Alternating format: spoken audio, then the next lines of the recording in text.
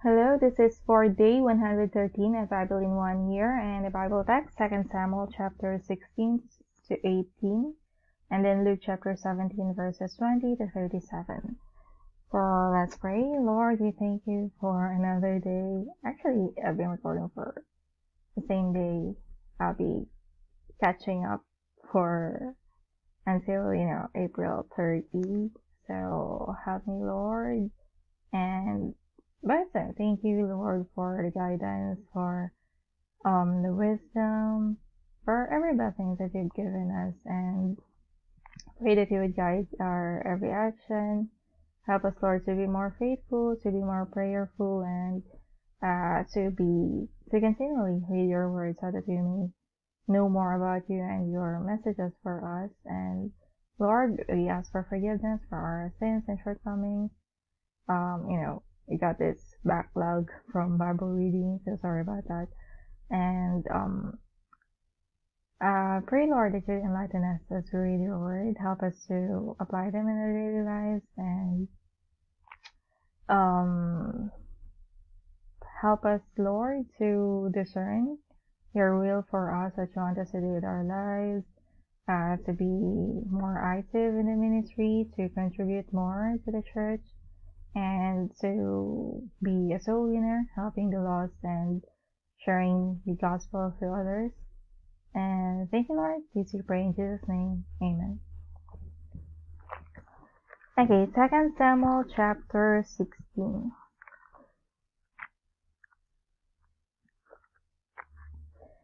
And when David was a little past the top of the hill, behold, Ziba, the servant of Mephibosheth, met him, with a couple of asses saddled, and upon them 200 loaves of bread, and 100 bunches of raisins, and 100 of summer fruits, and a bottle of wine. And the king said unto Ziba, What meanest thou by these? And Ziba said, The asses be for the king's household to ride on, and the bread and summer fruit for the young men to eat, and the wine, that such as be faint in the wilderness may drink. And the king said, And where is thy master's son? And Ziba said unto the king, Behold, he abideth at Jerusalem, for he said, Today shall the house of Israel restore me the kingdom of my father. Then said the king to Ziba, Behold, thine are all that pertained unto Mephibosheth. And Ziba said, I humbly beseech thee that I may find grace in thy sight, my lord, O king. And when King David came to Bahurim, behold, thence came out a man of the family of the house of Saul, whose name was Shimei, the son of Gera. He came forth and cursed still as he came. And he cast stones at David and at all the servants of King David. And all the people and all the mighty men were on his right hand and on his left. And thus said Shimei when he cursed, Come out, thou bloody man, and thou man of Belial. The Lord hath returned upon thee all the blood of the house of Saul, in whose stead thou hast reigned, and the Lord hath delivered the kingdom into the hand of Absalom thy son. And behold, thou art taken in thy mischief, because thou art a bloody man. Then said Abishai the son of Zeruiah unto the king, Why shouldest thou curse my lord the king? Let me go over, I pray thee, and take off his head. And the king said, What have I to do with you, ye sons of Zeruiah?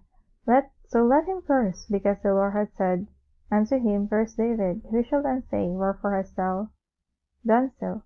And David said to Abishai and to all his servants, Behold, my son, which came forth of my bowels, seeketh my life. How much more now may this Benjamite do it? Let him alone, and let him curse, for the Lord hath bidden him. It may be that the Lord will look on mine affliction, and that the Lord will requite me good for his cursing this day. And as David and his men went by the way, Shimei went along on the hillside over against him, and cursed as he went, and threw stones at him, and cast dust. And the king and all the people that were with him came weary, and refreshed themselves there. And Absalom and all the people, the men of Israel, came to Jerusalem, and Ahithophel with him. And it came to pass, when Hushai the Archite, David's friend, was come unto Absalom, that Hushai said unto Absalom, God save the king, God save the king. And Absalom said to Hushai, Is this a kindness to thy friend? Why wentest thou not with thy friend? And Hushai said unto Absalom, Nay, but whom the Lord and these people and all the men of Israel choose, His will I be, and with him will I abide. And again, whom should I serve? Should I not serve in the presence of thy son? As I have served in thy father's presence, so will I be in thy presence. Then said Absalom to Ahithophel, Give counsel among you, what we shall do. And Ahithophel said unto Absalom, Go in unto thy father's concubines, which he had left to keep the house, and all Israel shall hear that thou art abhorred of thy father. Then shall the hands of all that are with thee be strong. So they spread Absalom a tent upon the top of the house. And Absalom went in unto his father's concubines in the sight of all Israel. And the counsel of Ahithophel, which he counselled in those days, was as if a man had inquired at the oracle of God. So was all the counsel of Ahithophel, both with David and with Absalom. 2 Samuel chapter 17. Moreover, Ahithophel said unto Absalom, Let me now choose out 12,000 men, and I will arise and pursue after David this night. And I will come upon him while he is weary and weak-handed, and will make him afraid, and all the people that are with him shall flee. And I will smite the king only. And I will bring back all the people unto thee. The man whom thou seekest is as if all returned, so all the people shall be in peace. And the saying pleased Absalom well, and all the elders of Israel. Then said Absalom, Call now Hushai the Archite also, and let us hear likewise what he saith. And when Hushai was come to Absalom, Absalom spake unto him, saying, Ahithophel hath spoken after this manner. What shall we do after his saying? If not, speak thou. And Hushai said unto Absalom, The counsel that Ahithophel hath given is not good at this time. For, said Hushai, thou knowest thy father and his men, that they be mighty men, and they be chafed in their minds as a bear robbed of her whelps in the field, and thy father is a man of war, and will not lodge with the people. Behold, he is hid now in some pit, or in some other place. And it will come to pass, when some of them be overthrown at the first, that whosoever heareth it will say, There is a slaughter among the people that follow Absalom. And he also that is valiant, whose heart is as the heart of a lion, shall utterly melt. For all Israel knoweth that thy father is a mighty man, and they which be with him are valiant men. Therefore I counsel that all Israel be generally gathered unto thee, from Dan even to Beersheba, as the sand that is by the sea for multitude, and that thou go to battle in thine own person. So shall we come upon him in some place where he shall be found, and you will light upon him, as a dew falleth on the ground, and of him, and of all the men that are with him, there shall not be left so much as one. Moreover, if he be gotten into a city, then shall all Israel bring ropes to that city, and we will draw it into the river, until there be not one small stone found there. And Absalom and all the men of Israel said, The counsel of Hushai the Archite is better than the counsel of Ahithophel, for the Lord had appointed to defeat the good counsel of Ahithophel, to the intent that the Lord might bring evil upon Absalom. Then said Hushai unto Zadok and to Abiathar the priest, Thus and thus did Ahithophel counsel Absalom and the elders of Israel, and thus have I counselled. Now therefore send quickly and tell David, saying, Lodge not this night in the plains of the wilderness, but speedily pass over, lest the king be swallowed up, and all the people that are with him. Now Jonathan and Ahimaaz stayed by En-Rogel, for they might not be seen to come into the city. And the wench went and told them. And they went and told King David. Nevertheless a lad saw them, and told Absalom. But they went both of them away quickly, and came to a man's house in Bahurim, which had a well in his court, whither they went down. And the women took and spread a covering over the well's mouth, and spread ground corn thereon, and the thing was not known. And when Absalom's servant came to the women to the house, they said, Where is Ahimaaz and Jonathan? And the women said unto them, They be gone over the brook of water. And when they had sought and could not find them, they returned to Jerusalem. And it came to pass after they were departed, that they came up out of the well, and went and told King David, and said unto David, Arise, arise, and pass quickly over the water. For thus had Ahithophel counselled against you. Then David arose, and all the people that were with him, and they passed over Jordan,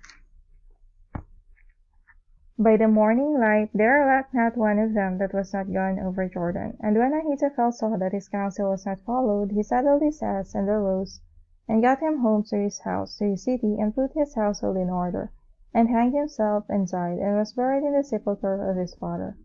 Then David came to Mahanaim, and Absalom passed over Jordan, he and all the men of Israel with him. And Absalom made Amasa captain of the host instead of Joab, which Amasa was a man's son, whose name was Itra, an Israelite, that went in to Abigail the daughter of Nahash, sister to Zeruiah Joab's mother. So Israel and Absalom pitched in the land of Gilead. And it came to pass, when David was come to Mahanaim, that Shubi the son of Nahash of Rabbah, of the children of Ammon, and Machir the son of Ammiel of Lodebar, and Barzillai the Gileadite of Rogelim, brought beds and basins and earthen vessels, and wheat and barley and flour, and parched corn and beans and lentils, and parched pulse, and honey and butter and sheep and cheese of kine for David and for the people that were with him to eat. For they said, The people is hungry and weary and thirsty in the wilderness. 2 Samuel chapter 18. And David numbered the people that were with him, and set captains of thousands and captains of hundreds over them.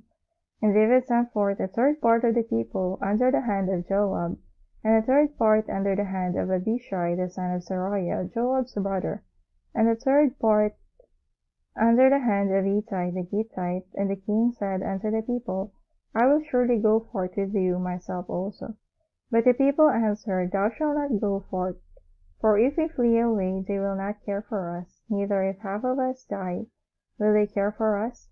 But now thou art worth 10,000 of us, therefore now it is better that thou succour us out of the city. And the king said unto them, What seemeth you best I will do. And the king stood by the gate side, and all the people came out by hundreds and by thousands. And the king commanded Joab and Abishai and Ittai, saying, Deal gently for my sake with the young men, even with Absalom. And all the people heard when the king gave all the captains charge concerning Absalom. So the people went out into the field against Israel, and the battle was in the wood of Ephraim, where the people of Israel were slain before the servants of David, and there was there a great slaughter that day of 20,000 men.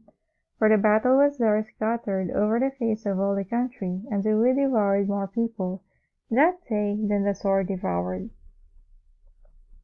And Absalom met the servants of David, and Absalom rode upon a mule, and the mule went under the thick boughs of a great oak, and his head caught hold of the oak, and he was taken up between the heaven and the earth, and the mule that was under him went away. And a certain man saw it, and told Joab, and said, Behold, I saw Absalom hanged in an oak. And Joab said unto the man that told him, And behold, thou sawest him, and why didst thou not smite him there to the ground? And I would have given thee 10 shekels of silver and a girdle. And the man said unto Joab, Though I should receive 1,000 shekels of silver in mine hand, yet would I not put forth mine hand against the king's son. For in our hearing the king charged thee and Abishai and Ittai, saying, Beware, beware that none touch the young man Absalom. Otherwise I should have brought falsehood against my own life, for there is no matter hid from the king, and thou thyself wouldst have set thyself against me. Then said Joab, I may not tarry thus with thee. And he took 3 darts in his hand, and thrust them through the heart of Absalom, while he was yet alive in the midst of the oak. And 10 young men that bare Joab's armor compassed about, and smote Absalom, and slew him. And Joab blew the trumpet, and the people returned from pursuing after Israel, for Joab held back the people. And they took Absalom, and cast him into a great pit in the wood, and laid a very great heap of stones upon him. And all Israel fled every one to his tent. Now Absalom in his lifetime had taken and reared up for himself a pillar which is in the king's dale. For he said, I have no son to keep my name in remembrance, and he called the pillar after his own name, and it is called unto this day Absalom's place. Then said Ahimaaz the son of Zadok, Let me now run and bear the king tidings, how that the Lord had avenged him of his enemies. And Joab said unto him, Thou shalt not bear tidings this day, but thou shalt bear tidings another day. But this day thou shalt bear no tidings, because the king's son is dead. Then said Joab to Cushi, Go tell the king what thou hast seen. And Cushi bowed himself unto Joab, and ran. Then said Ahimaaz the son of Zadok yet again to Joab, But howsoever like me, I pray thee, also run after Cushi. And Joab said, Wherefore wilt thou run, my son, seeing that thou hast no tidings ready? But howsoever said he, Let me run. And he said unto him, Run. Then Ahimaaz ran by the way of the plain, and overran Cushi.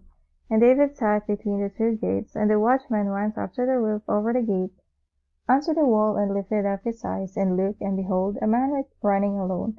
And the watchman cried and told the king, and the king said, If he be alone, there is tidings in his mouth. And he came apace, and drew near. And the watchman saw another man running, and the watchman called unto the porter, and said, Behold, another man running alone.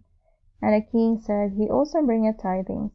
And the watchman said, Methinketh the running of the foremost is like the running of Ahimaaz the son of Zadok. And the king said, He is a good man, and cometh with good tidings. And Ahimaaz called and said unto the king, All is well. And he fell down to the earth upon his face before the king, and said, Blessed be the Lord thy God, which hath delivered up the men that lifted up their hand against my lord the king. And the king said, Is the young man Absalom safe? And Ahimaaz answered, When Joab sent the king's servant, and me thy servant, I saw a great tumult, but I knew not what it was. And the king said unto him, Turn aside, and stand here. And he turned aside, and stood still. And behold, Cushi came, and Cushi said, Tidings, my lord the king, for the Lord hath avenged thee this day of all them that rose up against thee. And the king said unto Cushi, Is the young man Absalom safe? And Cushi answered, The enemies of my lord the king, and all that rise against thee to do thee hurt, be as that young man is. And the king was much moved, and went up to the chamber over the gate, and wept. And as he went, thus he said, O my son Absalom, my son Absalom, would God I had died for thee, O Absalom, my son, my son. Okay, we now go to Luke chapter 17 and read verses 20 to 37.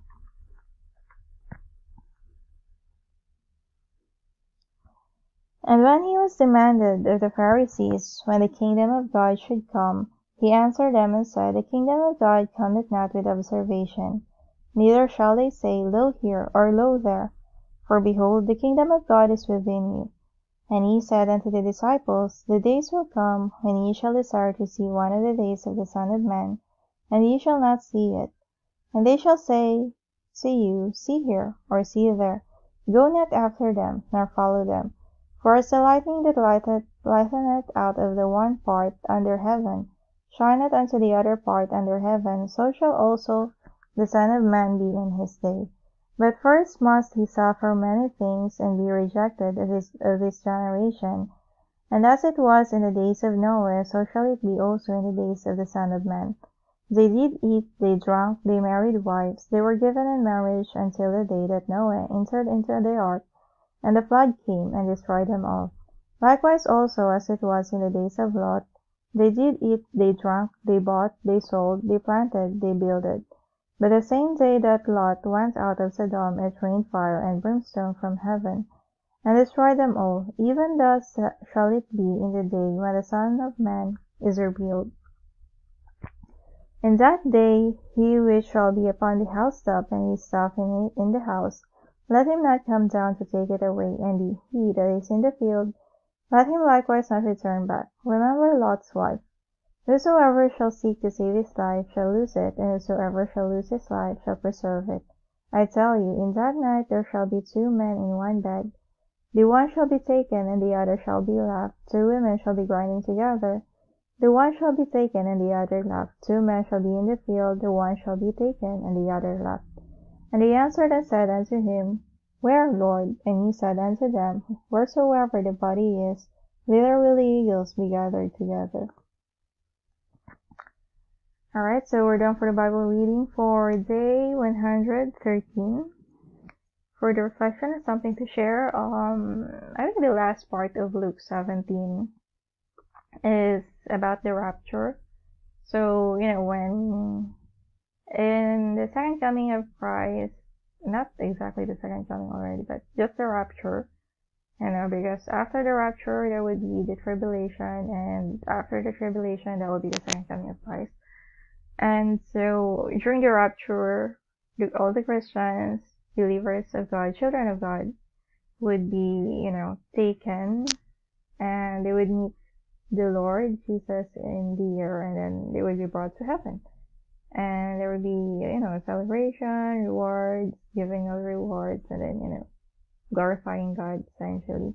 But there would be those people, the unbelievers, who would remain on earth, and they would go through the tribulation period, which would be quite chaotic, and a lot of people would suffer through that. And so, it's not a good thing. So as much as possible, Christians are really spreading the gospel, sharing the gospel, and trying to win more souls so that they will be saved. Okay, essentially there is that particular tribulation on earth, but if you've died before then and you're not saved, then there is that other, there's hell, and then there's heaven. If you're not a believer of God, then you're going to hell. Is what the Bible teaches, yeah, right? Okay, and then anyway, going back to 2 Samuel chapter 16 to 18. So again, David, no matter how many times Saul tried to kill him, he still respected him. And then this time with his son Absalom trying to overthrow him, trying to kill him. But David did not desire to kill his own son, right? And so regardless of Absalom pursuing after him, he did not fought him, and he wanted him to be safe. And so he was really devastated, and was really saddened when he heard that Absalom already died, his son. Although David had a lot of sons, right? And essentially his heir or his successor was Solomon, right? Okay, so I think that's a very good trait. Long suffering, right? No matter how many times someone tried or did bad things against you, and if you truly love them, then you would not raise your hand against them, and you would still wish them to be safe, and you still wish them to be alive and living well, right? So let's be like David in that sense. Okay, so that's it for this one. Again, this is day 113 of Bible in 1 year, and we've read 2 Samuel chapter 16 to 18, and then Luke 17 verses 20 to 37. Thank you, and God bless.